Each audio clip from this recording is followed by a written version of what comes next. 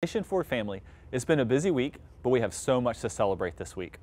First, let's give a huge congratulations to our marching band for winning the 5A state championship.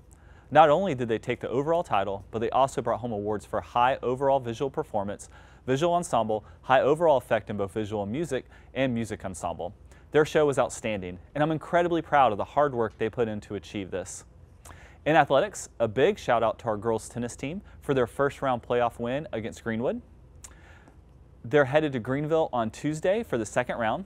All region tennis honors were just announced, and I'd like to congratulate Ava Baldino, Ansley McDonald, and Eva Mabey for earning all region titles, with Coach Morrison also being named Region Coach of the Year.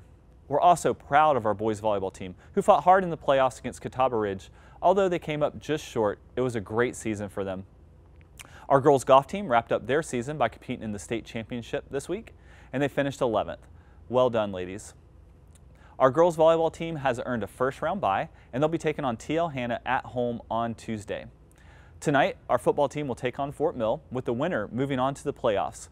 It's been a challenging season, but I'm so impressed with how this team has battled through adversity.